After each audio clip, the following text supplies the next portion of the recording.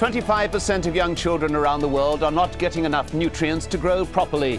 That's according to a new report that lays bare the effects on the most vulnerable of the global food crisis. What or who is responsible for this tragedy? And what would it take to save a starving generation? This is Inside Story.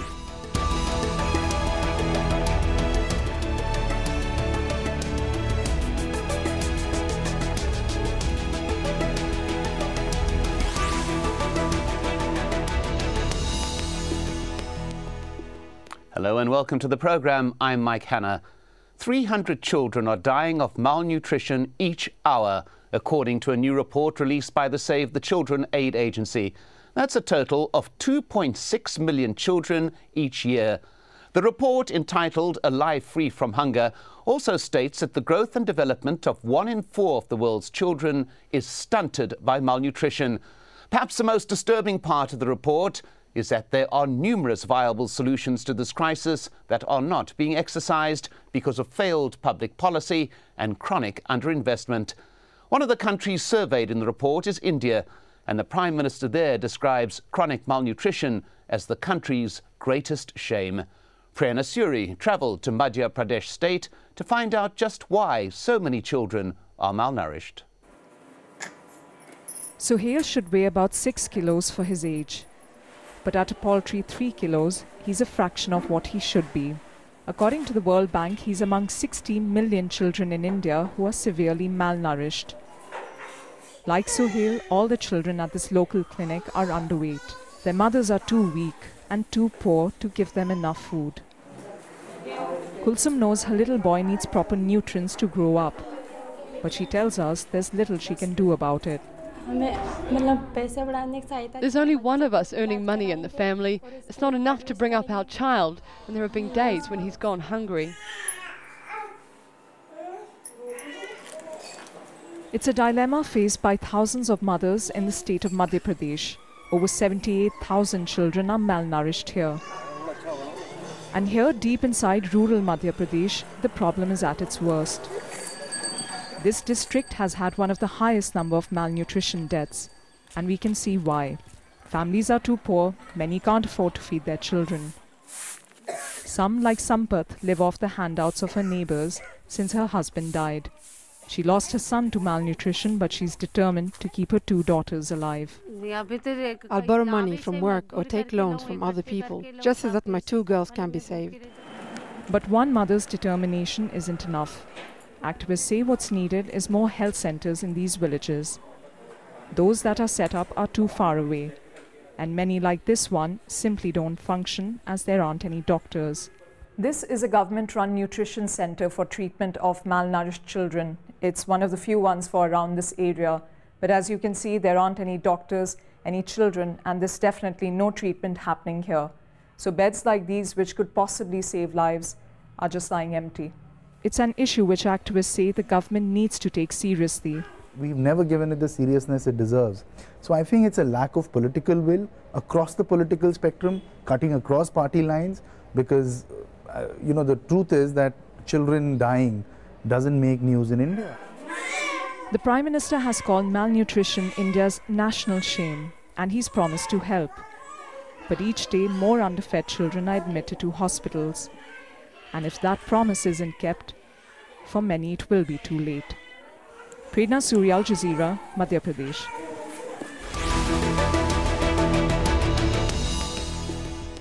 So what are the solutions for tackling child malnutrition? And what is at stake for the world's children if the crisis continues? To answer these questions and more, we are joined by our guests. In London, we have Brendan Cox, Director of Policy and Advocacy at Save the Children. Also in London, Professor Richard Tiffin, Director at the Centre for Food Security at the University of Reading. And in Nairobi, Wilfred Nyangena, Professor of Environmental Economics at the University of Nairobi. Thank you all for joining us. To begin with, Richard Tiffin, malnutrition appears to be in many ways a hidden crisis. Is this part of the problem, do you believe? Yes, I think there's very much so, and I think the report that we're here to talk about today is to be applauded for putting malnutrition right at the very heart of the debate. I think for some time we've been aware that food security is of importance, But perhaps the emphasis in discussing food security has been very heavily on, are we able to produce enough food? Are the calories that we're going to produce in the world going to be sufficient to feed the growing population of the world? When actually meeting the calorific demands of the population is only part of the problem. Ensuring that those calories are in foods that are of a sufficiently high quality to ensure that people are adequately nourished and that their nutrition is good is actually as important, if not more important, and it's receiving very little attention at the moment. Brendan Cox, why the timing of this report? Why is it being issued at this specific time? I think there's two things. I think there's both a threat and an opportunity, which mean that now is a moment to really focus on this. Firstly, on the threat side, we've seen in 2011 food prices reach a new record high after a series of records high, back in 2008 another record high.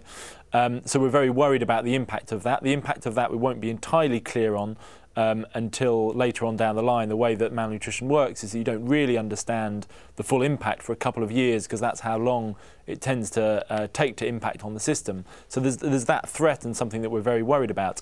But then on the opportunity side, we do get a sense that this year, 2012 and into 2013, there is an opportunity to put both food security more generally and nutrition specifically at the heart of the international agenda. We've got the US G8 coming up in Chicago in summer this year, which is going to focus on food security, nutrition and agriculture. We know that the Mexicans have it on their agenda for the G20, and we're hoping the UK government will put it on their agenda both around the Olympics, when there's many heads of state convening in the UK, but also for the UK G8 in 2013. So there's a sense that actually at long last these issues are starting to get the attention that they deserve. I agree with Richard, this has been a hidden crisis for too long, but there is an opportunity. We know what works, and what we need now is the political will and then the investment backing that up to make the difference. Well, let's just make one thing very clear here, and this I think is important in this discussion, that families in developing countries, we hear in the report, spend some 50 to 80% of the income on food, whereas the average UK family, for example, spends some 8%. Now, Wilfred Nyangena in Nairobi, clearly we see at the very outset here that there is a geographical issue contained in this as well. It is the developing countries that bear the impact of malnutrition. Well, absolutely true. I mean, look at the way African countries define food security. They define it in terms of maize, and maize is full of starch, but lacking essential nutritional elements and so on. So it's quite in order that this report has come at this time and highlighting such an important issue, which has been hidden for a long, long time. I quite agree with that. Is there perhaps an element, Richard Tiffin, that because it is the developing countries rather than the major industrialized ones in which malnutrition is a major issue, that the world as a whole, the G8, the G20 who we're referring to, have been slow in terms of reacting in a universal basis? Yes, I think that's right. I think the emphasis in the developed world has been on too much food. In fact, if we think about the European Union and the debates around the common agricultural policy, not so long ago we were worrying about wine lakes and cereal mountains and milk lakes. And they were really just an artifact of a very distorted system. But nonetheless, in political terms, that was the reality that faced us. That we had enough food and we didn't need to worry about agriculture. And there were a lot more important things for economic growth that were much higher up the agenda. So I think that's right. I think agriculture and food production more generally has been neglected both at a political level, but also in terms of research and development and development of new technologies for a long, long time. Well, Wilfred Nyangena, I just want to get back to you on this particular issue. The issue may not necessarily be that there is not enough food. It is about the quality of the food, and it is about getting the food to the bulk of the people, in particular the children who are so vulnerable. Is that correct, do you believe? I don't think so. I mean, look at most African countries as we speak now. There is a shortage of that basic grain that they define. You know, food culture has been defined as a shortage of maize or corn, as it were. And that, with restricted border trade within many African countries because of conflict and several other reasons, it doesn't even get there. Yeah? And then the other thing is that it's not really enough. I mean, a lot of these countries put in efforts year in, year out, which don't seem to bear lots of fruit in terms of ensuring food security. And we are talking about very, very poor people that hardly have any monies or any income to afford alternatives and so on. So it's really, really serious issue, not just food availability, but is that shortage of food also to get it across to the various households and so on. And the child ends up suffering.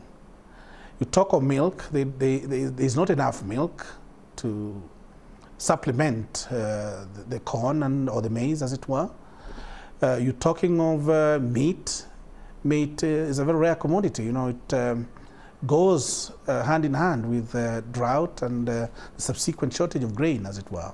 So it's not abundant food, but there's total lack of it. Well, Brendan Cox, we will talk in a moment about what can be done, but I'd also like to just broaden the discussion, as the report does. We're not just talking about fatalities, we are talking about the stunting of children's growth. We are talking about millions upon millions of children who will have less chances, less ability, will be less powerful economic earners for a fact. Will you elaborate on that? Yeah, I mean, I think that's something that we often don't think about. I think we are used to seeing pictures of emergency situations where children are severely wasted. And that means that their muscles have started to waste, generally due to a lack of calories. We're then less used to talking about this underlying malnutrition, where children are too small for their age, where they haven't had the minerals and vitamins that they've needed to develop properly, and that's got an impact, as you touched on, both on their brain development, on their physical development. They'll be more susceptible to diseases, less likely to do well at school. So this is something that has an impact right across their lives, and the issue is, with this condition, which is called stunting, is that if that happens in the first 2 years of your life, it's very, very difficult to repair and reverse that. It tends to be irreparable in most of these situations. So you have this 1,000-day window from conception until essentially your second birthday, when we can focus efforts, when we can focus those efforts down on that key window. If we do that, we know we can have a transformative impact. And we also know that countries have done that. I think this is one of the things that we're trying to do today, both to talk about the impact on child mortality, and we estimate around 2.6 million children die each year with malnutrition as an underlying factor. But we also think that almost 200 million people, between 170 and 190 million children, are what we call stunted. That means 1 in 3 children in the developing world and 1 in 4 children globally are stunted. That has a massive impact across our economies, and the fact that we haven't taken this seriously enough, I think, is an indictment of our prioritisation. Until we do that, we're wasting human potential, but we're also causing human misery.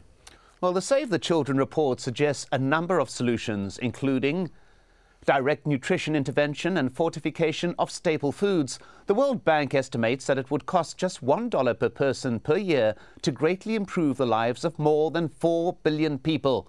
This amount could play a major role in keeping families above the poverty line. The report also suggests improving the global food system, investing primarily in local small-scale farmers and particularly women, who comprise some 50% of this marginalised sector. Other ideas suggested by experts elsewhere include urban food production, such as growing food on rooftops and public lands, genetic engineering, which promises to increase crop yields per unit area of farmland and also enable crops to grow in conditions unsuitable for normal crop varieties, true land reform, to put good quality land in the hands of those who would sow it rather than those who can afford to buy it. But that issue of social protection, Brazil has notably shown that assistance in the form of grants to families not only lowers malnutrition, but stimulates economic growth. Richard Tiffin, is this a template that should be followed? Yes, I think that's right. I think some of the earlier remarks that have been made by my 2 colleagues have pointed to the importance of agriculture, not just as a provider of food, of sufficient food for us to eat. It's also very important in generating the economic access to food as well. So as agriculture grows, it generates incomes and enables people who are stuck in a poverty trap to afford the kinds of food, the food that they need for adequate nutrition. And we've also talked about the importance of women in that process as well, and actually empowering women to make the kinds of food choices that are important for their families has also been shown to be very, very important in delivering food security for children. So I think you're absolutely right. I think that it's not just agriculture as a provider of food. It's as an agriculture as an engine for growth in the economy. I mean, one word of caution that I might add to that is that I think that there is a danger that we place misplaced emphasis on smallholder agricultural production. For the reasons that I've just said, that is very, very important. But as we move forward into the 21st century, those populations are going to become much more heavily urbanised than they are now. And in that respect, I think we have to start to think about solutions that move the smallholder sector into a larger farming sector, in the same way that agriculture has developed in other parts of the world. Well, Wilfred Nyangena, would you like to pick up on that particular issue? First of all, the importance of the small farmers, but secondly, also that development within the small farming industry. Yeah, thank you very much. One, it is an important initiative if it takes place, but a word of caution. Yeah, small scale, we have 80% in most African countries dependent on agriculture. So it is good that they get some empowerment and grow their agriculture to get the incomes as we mentioned. Two, the women element, that is good since about 75% of women are directly engaged in agriculture. But defining something like a silver bullet for all may not necessarily fit the bill. It will be important to undertake research in, say, country-specific contexts so as to alleviate part of that problem. And also, we've seen a lot of other initiatives that are looking at food. It would not be nice just to overlook those, but try and complement those. I want to mention the idea of diversifying a lot of the foods that are eaten in many parts of Africa. The Melinda Bill Gates Foundation looking at alternative foods like millet and probably potatoes and so on. If those were fortified alongside the upcoming initiatives, that would go a long way in helping alleviate that malnutrition problem amongst children. Well, let's just go to that particular point you made there and put it to Brendan Cox. You speak there that there is no silver bullet, that you are looking perhaps at approaching it on country-specific issues. Brendan Cox, how do you go about it? You want this kind of universal will, but how does one then move to implementation once you have got agreement on what needs to be done? And I think that's exactly right. And what the report today talks about is several areas of focus. There is certainly no silver bullet. There's no panacea to this. And if we think there is, then I think we're mistaken. So absolutely, that's one of the reasons we talk about these direct interventions. There's this package of direct interventions, everything from breastfeeding to fortification of food, which would make a real difference. And we think if funded properly could save around 2 million children's lives. There's then the social protection angle, which is can be quite small cash transfers to people and families, both to help them afford food and actually go out and buy that food where they can't do that, but also to act as a stimulus for investment so they can actually invest some of that food, some of that money in improving their land, in some of the inputs that they might need. But it's also about agricultural policy and the policy of the government, some of the diversification that my colleague was just talking about, but also some of the investment that's needed, in which for a very long time things like extension workers has been underinvested in. So there's all of those areas. What we're saying is two things are really needed. Firstly, the political prioritisation. There hasn't traditionally been, certainly over the last 20 years, the political prioritisation of this issue. As we were saying earlier, we were used to having too much food and we were not prioritising this as a result. The amount of aid, for example, but also the amount of national investment that went into food, agriculture and nutrition has plummeted. We're beginning to see some of that recover. There's a big opportunity there, but the first thing that's needed is that political prioritisation. The second thing that's needed is a clear plan, and that needs to be multi-sectoral. What that means is it needs to talk to the agriculture policy, it needs to talk to the food policy, it needs to talk to the health policy. One of the problems that we've had is that nutrition malnutrition haven't sat neatly within one government department. It hasn't been any one person's responsibility. So presidents, we want both presidents and prime ministers to say who is it within their government that is going to lead on an overarching strategy, linking food security, linking nutrition. If we do that, we think we can make breakthroughs. Brazil's done it, Bangladesh have done it, many countries have made real progress. Again, it will be country specific, but what is needed is a plan and then resources to implement that plan. But one must also utter that word of caution. We do know that in 2008, for example, the Lancet report suggested 13 direct interventions, very simple, very low cost. Richard Tiffin, some 7 years after that particular report, which suggested adding iodine to diets, very, very simple, specific things in various countries, that has not been acted upon to any great degree. Why should it be acted upon in a united way now, do you believe? Well, I mean, I think the reason why it should be enacted on is because millions of children are dying as a result of malnutrition. But the reason why it isn't happening is for the reasons that have just been talked about: the lack of political will and the failing of the institutional structures within countries that just simply mean that this very, very important issue is just falling through the cracks. It's not receiving the attention and the coverage that it's deserved, really. And as you say, the solutions are very simple. We don't need massive investments. And I mean, I think the example of malaria, the strides that have been taken in reducing the incidence of malaria, are a very good example of what putting something right at the very heart of international conversations can achieve. And I sincerely hope that this report leads to the same sort of progress on malnutrition as we've seen on malaria. Well, Wilfred Nyangena, who do you think in the end must bear responsibility for getting this moving?